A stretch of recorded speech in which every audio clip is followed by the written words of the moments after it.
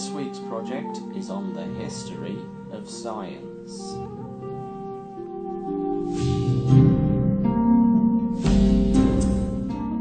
Thales is considered to be the first person who followed the scientific modes.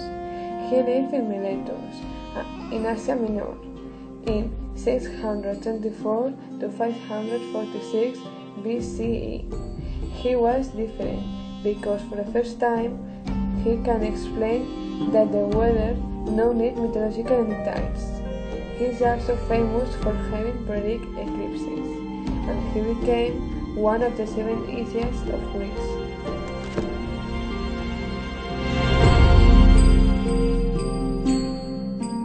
Democritus continued the scientific method by Thales.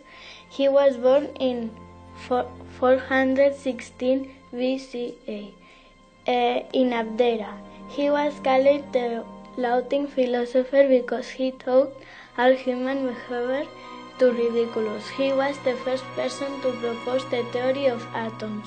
His theory was finally correct in the 19th century by John Dalton, who had the benefit of the microscope, which hadn't been in existence in Democritus' times.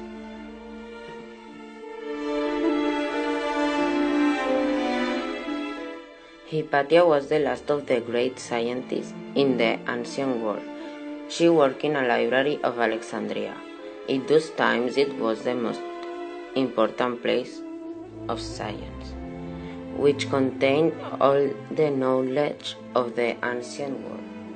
As times were changing, the Christians became more powerful in the city, and they considered it heretical that a woman should be independent and educated as well as a leader of teacher of men.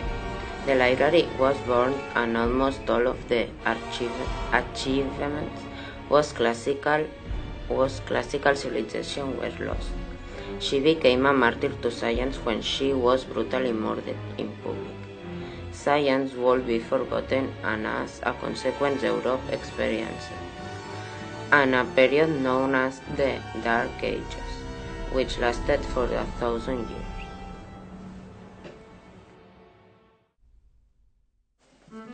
Leonardo was born in Vinci, a village near Florence. He was an inventor, a scientist, and an artist. Leonardo is considered one of the among others in the rebirth of science, after the death of science because the death of atheism. Da Vinci created the ideas for a lot of important objects for us, for example, the tank and the helicopter, into other inventions.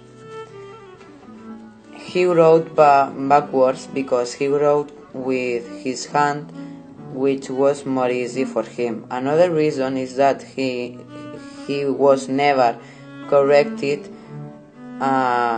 and he could write with the right arm too. He can read books because he didn't know Latin, so he had to use observation to understand the world. Leonardo wanted to fly. He always thought that in the future people will fly. He said, if you can imagine it, you can make it.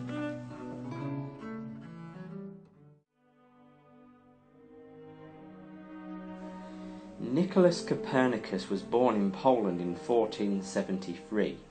In his times, scholars still continued to believe the geocentric theory of the solar system that had been proposed by Claudius Ptolemy in ancient Alexandria.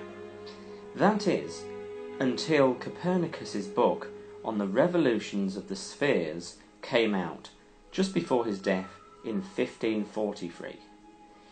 It was a major event in the history of science that would influence others like Galileo Galilei.